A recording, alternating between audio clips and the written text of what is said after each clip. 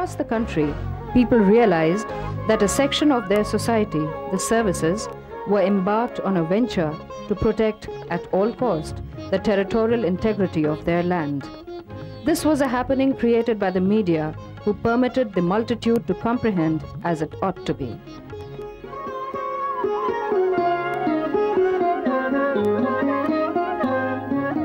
Very little published literature was available of battles past for a host of reasons, which required to be corrected.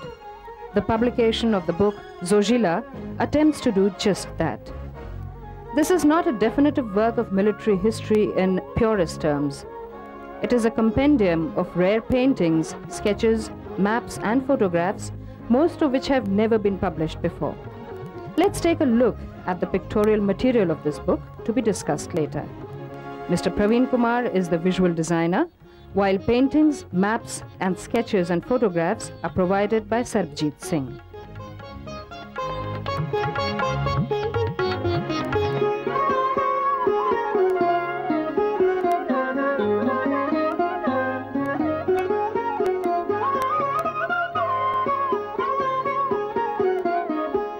Perhaps we are all aware that Sarbjit Singh's early years were spent in trekking and climbing across the length and breadth of the Himalayas.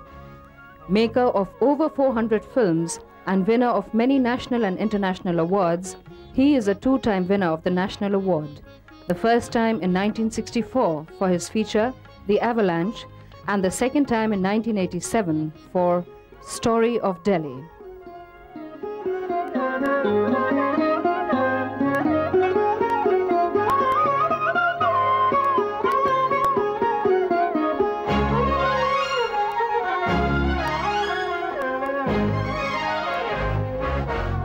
We have invited Pravin Kumar, the visual designer of the book titled Zojila, 1st November 1948, and writer, journalist and broadcaster Baldev Sharma to discuss the book.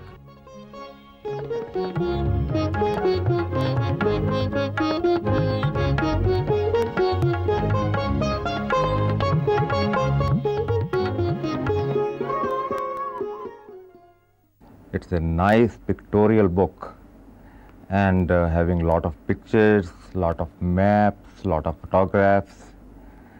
And is it your last publication? First, let me thank you for calling me here. Secondly, again, and for the appreciation that you have done for my book.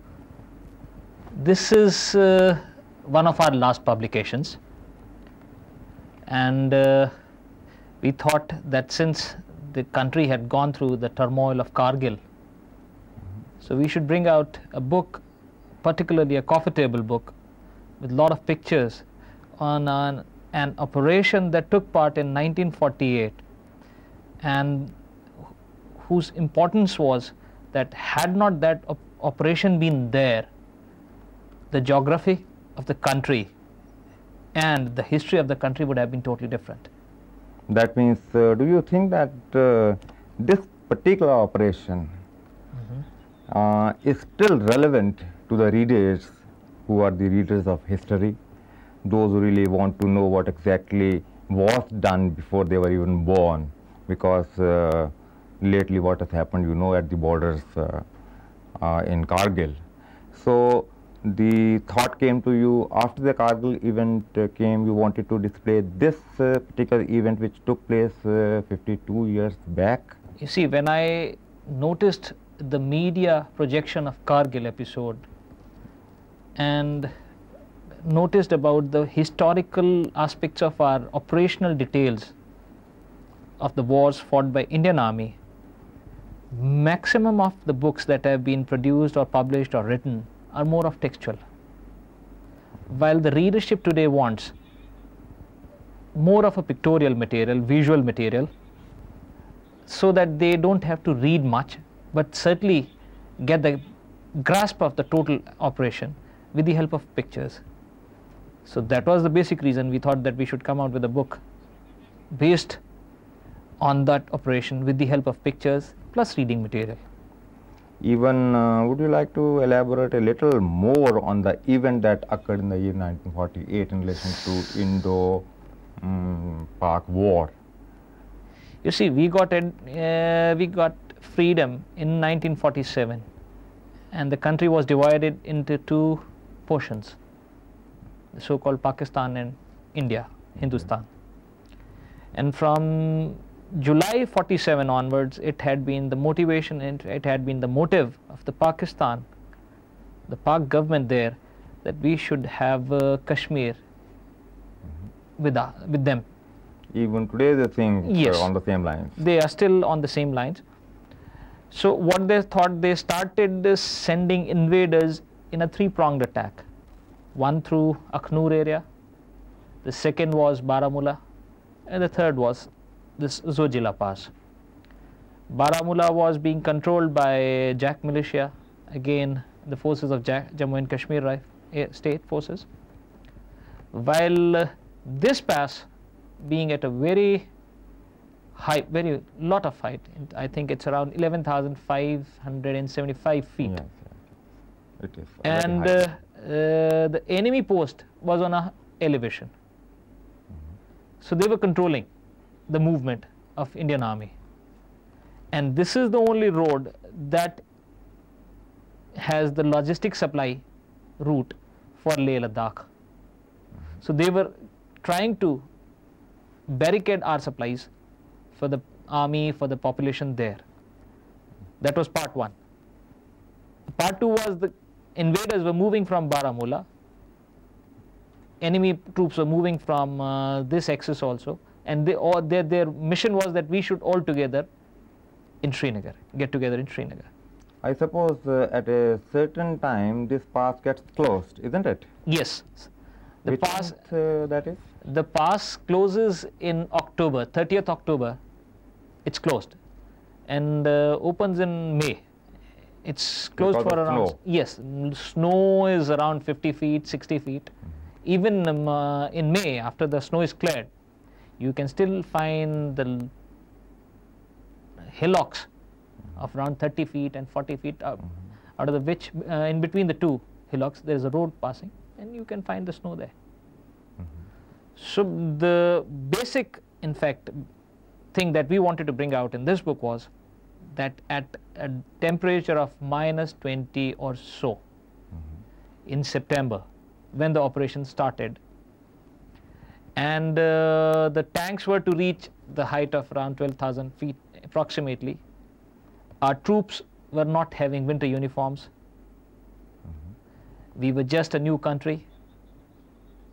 The army was not exactly organized in such a way No. as they are organized these days. No, the organization could not have been there because we got independence very recent, and we were not prepared for that operation. But the motivation, I must say, the morale was very high.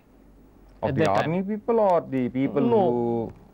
Everybody, whosoever was involved in this operation, his morale was very high. We went to this area with our team, categorically to just see, to relive the moments. Here I would like to really ask you one thing, because you have just said that your team had gone. I have gone through the book and finds that you have been able to find those people who were operational at that time even. That means their age should be somewhere around 70, 75. Was it possible with you that you had got addresses that you went there, or it was a coincidence that people were meeting you and you went on having their interviews and then you made a list of them and then prepared the whole book? You see, it was, I must say, it was coincidence, or you may say, Himmat-e Marda Madad-e Khuda, because we were not expecting to get the interviews of the locals there categorically, but certainly of the army people that were involved, because we knew the list, we knew the people, we knew their whereabouts, but the locals there, we were not expecting that we'd be meeting them. But your book really emphasized on this point that locals did maximum to their level extent that they wanted to even supply the maximum what they could do at that time. You see, that's right. In fact, in 1947, there was a movement which was called Kashmiriyat by Sherwani. And that Kashmiriyat is a mixture of all the religions. there they don't differentiate between Hindus, Muslims or other religions. They say we are Kashmiris belonging to one part. Whether it was Indian Army operation or the help of a local. In fact, in this, one of the local person was decorated by, I think, Veer Chakra. I see.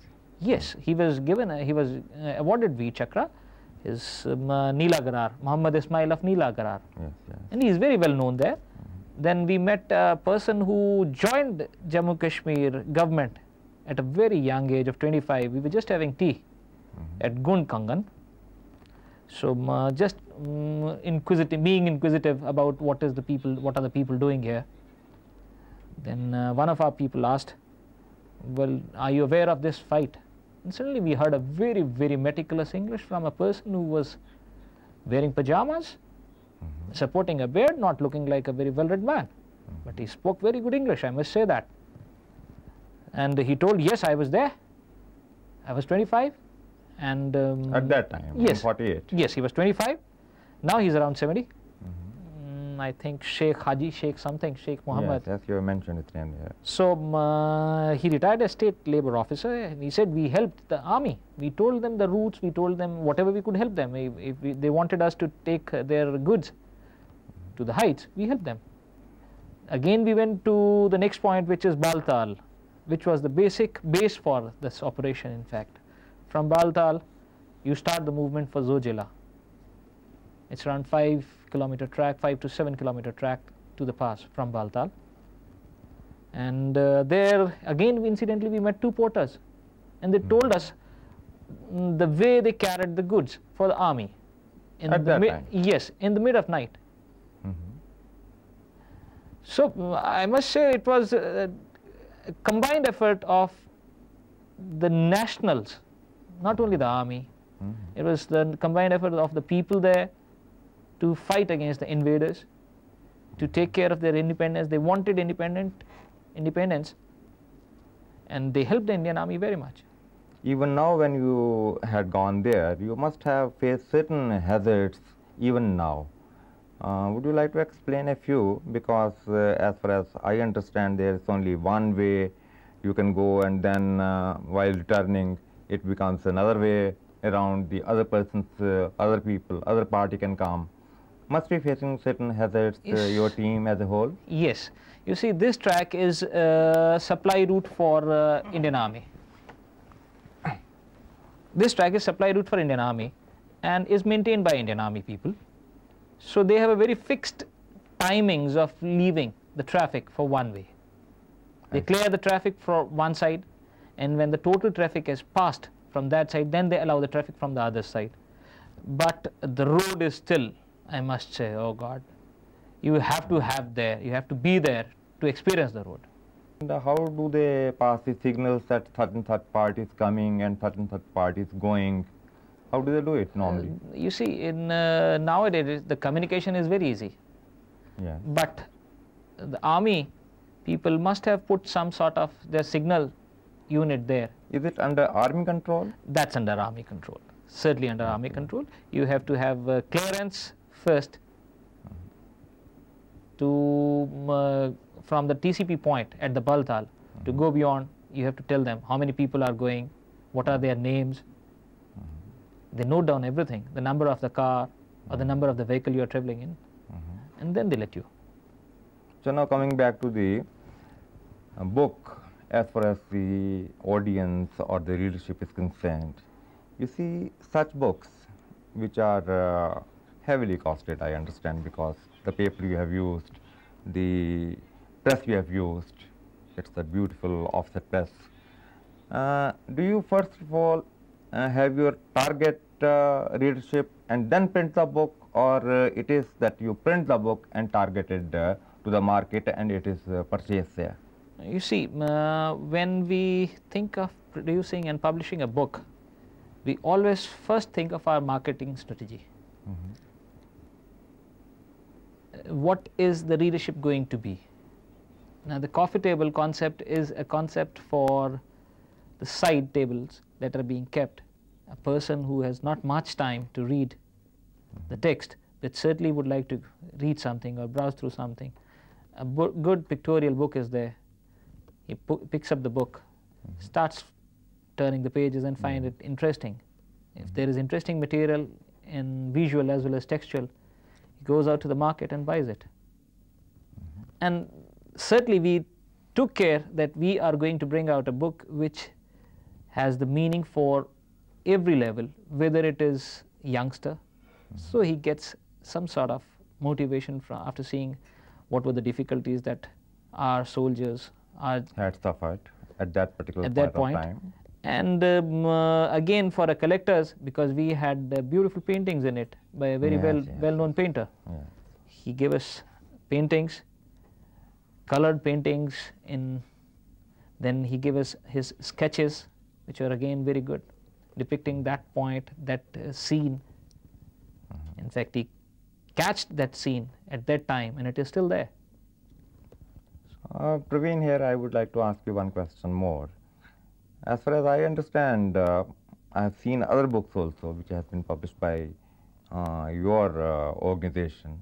You normally print the books related to army people or army operations or army activity. Why it is that you have chosen such a specialized kind of a thing, and the people, normal people, might not be much interested to go through such books of remote historical importance? You see, nowadays it's the time of specialization. Yes, of course it is. So we thought rather than being a jack of all trades, we should be master of one. And we took it for army. Army itself has number of fields. It's not only the history, it has man management, it has materials management, it has money management. You have everything in army. You can pick up any subject, you can pick up, you get very good authors from army, I must say. Those who are very well versed with their subject and write good books. Not only on, in fact, on army, we have done army history, we have done books by army authors, army officers on different subjects like spare parts management. No, one thing, here I would like to ask you. I mean, this is a very interesting kind of a subject, and you have published one book, as far as I know it, on this total quality management. Yes. What exactly is this? You see, total quality management, in fact, it is said that it is a concept from Japan. But to my knowledge, we have been having total quality from the time of Vedas. In Vedas also, we say that it is the yoga which clears your body. If your body is of superb quality, you will lead good life, quality life. And if you have quality, you have a body with good quality, your brain, your other parts would function in the same way. I mean, whatever the way the exercises such as the yogic exercises go on. Yes. They say it is this exercise is particularly for this, this exercise is particular for this, and the whole yogic system is for the complete fulfillment of the body as well. Yes. In this, in fact, the yoga says that total body should be healthy qualitatively. And that is the basic principle of total quality management in industries. What exactly is done through this concept? You see, in total quality management, they say that every aspect of production, where the production, the marketing, the management, or our suppliers, they should be of quality. Their level of maintenance, their level of production, their everything should be of such a standard that we have, the loss should be zero. Since all the qualitative aspects are maintained, you get a qualitative product. Would you mind giving me an example where it is easily understandable, this concept is easily understandable? I'll tell you. Now, suppose we are moving in an industry. We are in a firm, in fact, in a heavy industry, and there is a safai wala. The basic need of that safai wala is to clean. If the plant floor is clean, neat and clean, then the workers there would like to take off their shoes, which may bring dirt inside. If they take off the shoes, the dirt will not be there. Since the floor is clean, they'll like to walk around without any shoes. Now, since the dirt is not there, the total atmosphere of production unit is again clean. Yes. Now, that again helps in your production, the conditioned. Again, the product brought out is very good. Since the product brought out is very good, the marketing people have something to say that our product is produced under such stringent conditions. So it's a kind chain. of a unity of purpose. Yes, it's total a chain. Purpose. It's a chain. So that's what it is. It's in fact, total quality is the quality of all the people involved in society, in life, in industry. You are writing books on army, and do you market it to the army people only, or it is marketed for others where the people easily purchase it? You see, we have our own setup of distribution. We have our own mailing lists. It's for the army also, it's for our mailing lists also. And we bring out books which are required by a very, very specific class. So we cater to that class. But some books are for general use, like this one. Zojila. Everybody can read it. Some books are for very specialized, like spare parts management and total quality. Some are on Indian Army history. That again is a very specialized subject. Then there are books on highly specialized, which I think nowadays is being carried out, the IED disarming. There's a book by our publications on improvised explosive device disarming. So it's a different, altogether different subjects we are doing, but categorically more or less on military and paramilitary. What about the complaint normally comes from the writer that the publisher is not paying according to the agreement which has been reached at, and it has become now a commonplace talk that the publisher is taking more advantage than he should have really, and the author is being deprived of those advantages. It is in Hindi world, as far as I understand. In Hindi world, it is a well-known fact also. For example, if you are going to print 1,000 books, you print 1,000 books, but when you want to reprint the same book, you are not consulting the author and you are printing it. And in that case, has it ever happened in your organization, your publication, that any complaint has come of that kind? Till today, I have not received any complaint from my authors. I have been very lucky in that context. Moreover, in English, we have the subjects which are always updated. In Hindi, I think you are talking about dramas or prose. Fiction. Fiction. Now, fiction is a very static subject. There is no new development in a fiction. How would you say it? The story remains the same. In history, the history keeps on adding every 10 years, every 20 years, or in industry there are always developments in industry. So in drama, in prose, categorically in Hindi, being the static thing, there is no need of asking the author. That's what the usual publishers do. That means, you see, that is you are putting a line of demarcation between reprinting and the next edition. Yes. I mean, so far as fiction is concerned, or poetry is concerned, or subject leading to these dimensions, they remain static. Yes. And only reprinting is concerned, not re-editing is That's right. needed. That's right. But in your books, editing is required. Editing is required, After certainly. 5 years or after 10 years, Yes. or whatever period you The fix. scenario changes. Yes. The scenario always changes, in fact. The scenario of the industry changes. The country, political situations of a country change. The economic policies change.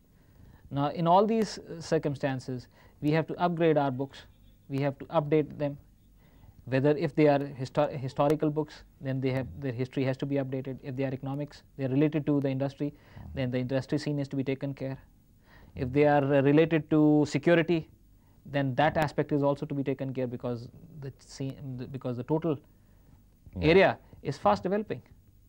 Now for that we have to go back to our author who is specialized, and the moment we go back to him, we have to pay his dues, and I think we should, because that's his baby, and what we pay him is peanuts. But here the other way around, you see. An event occurred only, say, a year ago, the Kargil event occurred, and this has taken you back into the history 52 years backward, isn't it? Yes. Sometimes this also occurs, yes, and you print on those lines also. Yes. I have seen number of Hindi pictures, I must say here, which gave me this idea that you can use the flashback very good, very well. So I thought, taking the present scene from Kargil, we should give a flashback of what happened in the same region 50 years back. Nothing has much changed. The state of warfare was the same. The morale of our people was the same. The victory was same. Yes. No, and the only difference was that this time the media helped Indian Army, which was not there at that time. And we tried to overcome that aspect by bringing out this book. That I tried the relevance of it. I tried. If I could. This is a kind of a research work. Yes. And thinking on those lines that such and such event or such and such portion of the history is so relevant that this must come out to the public. History is always relevant. You see, we learn from our mistakes. History teaches us that these were the mistakes made by certain people, and one should not try to make them again and again. So it's always good to know about our history. Well, Pravin, very much having a talk with you, but not to the extent that we could have really extended the conversation because of the time limits. Well, thank you so very much for having come to this place. Thank you very much. I must thank you very much.